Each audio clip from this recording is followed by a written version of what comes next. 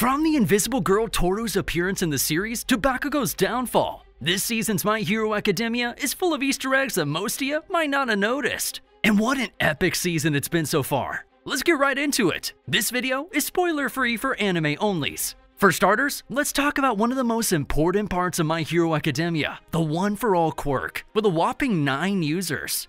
Did you notice this about the visages of all the one-for-all users? All the former one-for-all users in the series have a certain color assigned to them. So, if you notice closely when All Might used the United States of Smash, his attacks kept switching colors, starting from the color of one-for-all's first users to the last, which is a pretty neat detail. That's just the first, trust me. The last Easter egg will make you rethink everything about Bakugo's role. Before that, let's move on to the main villain of the series. If there's anything Shigaraki is known for, it's his decay, and also his costume of hands buffet.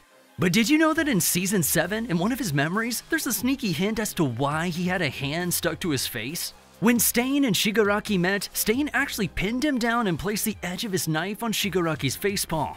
What's weird is that Shigaraki became very defensive, and even said that he especially didn't want that one hand to be damaged. But why? Well, it turns out that it was his father's hand, and this was confirmed in the anime. And what's even weirder is that the hand on the back of his head was from Nana Shimura's, the hand of All Might's mentor. I also spotted this guy in this scene, when the heroes were pushing the villains into the cages to transport them off to different locations, all according to their plan. I stopped because he looks a lot like Crust, the hero who died and sacrificed himself in the Paranormal Liberation War arc. Nothing was said or explained about this character. Well, this is actually Crust's younger brother, who was once mentioned in Team Up Mission, probably there to avenge his brother. But what about the biggest mystery that people have long been fantasizing about? It's definitely the Invisible Girl Toru's face. For a long time, the Ochaco community has been making different designs on how Toru would look, but now they need to look no further. There was actually a spoiler in the opening of Season 7 where we see her face when the sun's rays reflected on her body. Some of you might not have even noticed that you were already spoiled. To say the least, she's going to be the new poster girl for otakus worldwide. While Toru's spoiler was quite subtle, this is almost impossible to figure out if you don't go out of your way to research it. You see, during this final arc, Dabi didn't wear his iconic dark outfit, and instead embraced his white hair and even wore a white robe. This wasn't only so he'd look different, but because in Japanese tradition, the color white is associated with death and is often worn by individuals who passed away. The author even confirmed this himself in the extra volumes of the manga. But why would Dabi wear that in the first place? Well, it's because Dabi himself knows that this will be his last battle. In other words, he's wearing this white robe because he intentionally wanted to die in that battle. We learned in this season the real reason why Dabi came back. It was because he planned to die all along. I'm ready to die. At the hands of his brother too is just poetic justice. Moving away from that depressing fact, in Season 7, Star and Stripe epically fought Shigaraki, but since things were getting out of hand, the US decided to help her by sending a series of state-of-the-art missiles called Tiamat. These missiles were used against Shigaraki, but the name itself is quite interesting. The name Tiamat is inspired by the primordial goddess in Mesopotamian mythology, who is known as the Mother of Gods and associated with the chaos of creation. This is a pretty interesting discovery, because Tiamat is somehow like Star and Stripe, who can literally be considered a demigod, even in the MHA universe, just because of her quirk alone. Another thing is that Tiamat is also the goddess of the Salt Sea, and guess where Shigaraki and Star were fighting? Next, so we know there's that one ability All For One has that makes lying to him impossible. This ability is the Lie Detector quirk, and the known user for this quirk is All For One himself, who used it on Aoyama's parents to see if they were lying.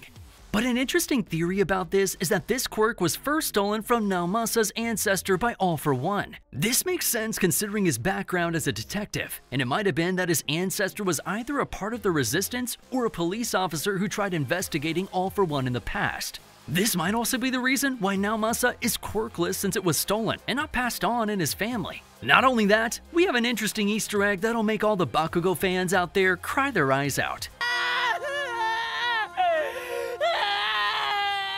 Because it seems like the new ending of Season 7 revealed everything before we even knew it.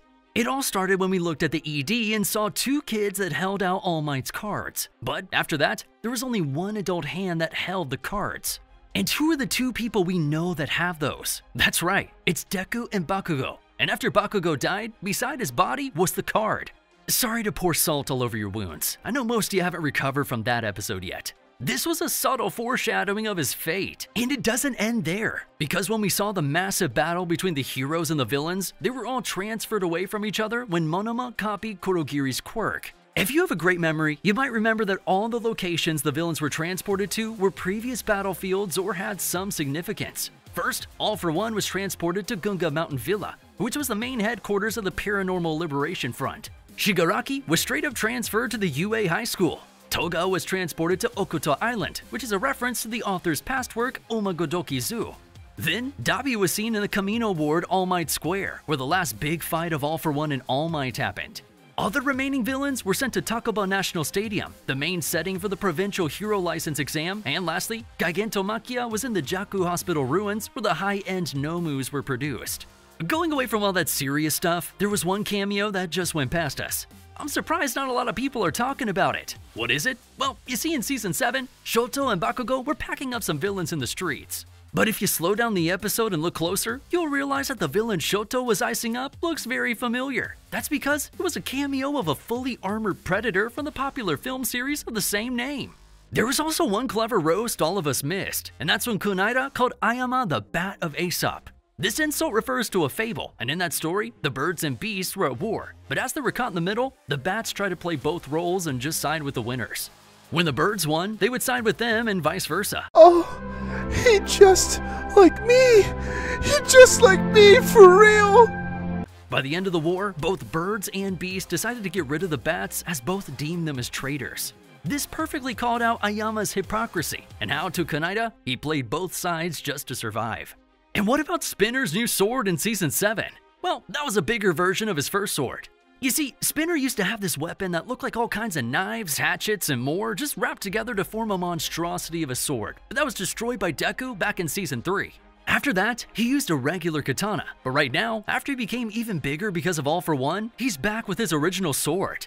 And last but not least, the craziest and most surprising secret that we discovered in the series happened when Shigaraki saw a flashback as he was fighting Bakugo. In this flashback, he sees a man. Who was he? It was none other than the second user of One For All, Kuro. This is because Kuro and Bakugo have some similarities, where both of them were considered as side characters by All For One, but they were the ones that gave him the most trouble. Kuro was one of the few people who, despite being weak, was able to make All For One scared. And it was because of all these so-called sideline minor characters doing damage little by little until his armor cracked. And Bakugo was the personification of that effort. But what do you think? Will Bakugo make an insane comeback, or will this be his final battle? If you enjoy digging up Easter eggs in anime, here's 45 Easter eggs Gege Akutami didn't want you to know in Jujutsu Kaisen. Plus, there's a My Hero Academia secret in there too.